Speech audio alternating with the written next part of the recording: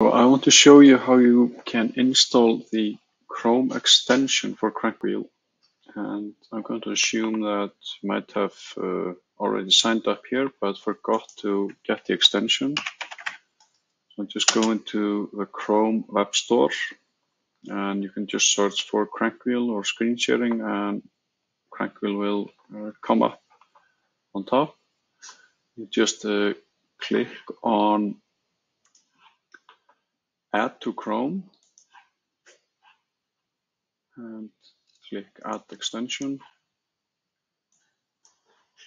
And now I have the Chrome extension installed. It might disappear here. So I just click on the puzzle icon here, and I find the CrankWheel icon, logo here, and press the pin button. And now the CrankWheel logo stays here in your browser. So I just click that. And now I can start screen sharing by clicking what I want to share. And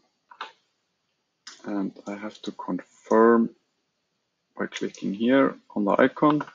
And now I can send either a text with a link, send an email, or copy the URL for a meeting.